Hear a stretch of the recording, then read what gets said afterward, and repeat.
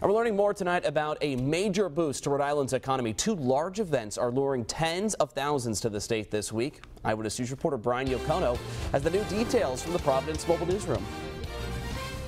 With an influx of more than 20,000 people and a projected economic impact of more than $16 million, this is the kind of weekend business owners prepare for. For Albie's Place in Kingston, this could be a very good weekend for business. All these businesses definitely hope for it, and we do end up getting a lot of the people coming in. After all, just a short distance away is the 2014 Youth Soccer Region 1 East Championships. The 6-day competition draws teams from West Virginia to Maine. In all, 13,000 people are expected. Mentally and physically, I guess you would have to prep for it because you never know what's going to show up at the door. And when it does turn out to be big, you kind of want to be prepared.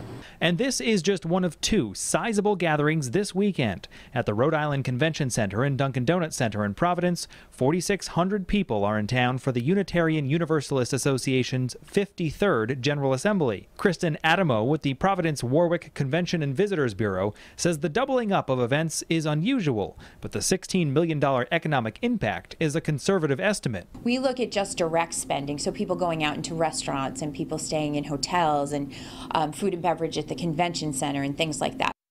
The Convention and Visitors Bureau hopes that more local people with their own connections to national organizations will help attract even more business to the state. With the Mobile Newsroom, Brian Yocono, Eyewitness News.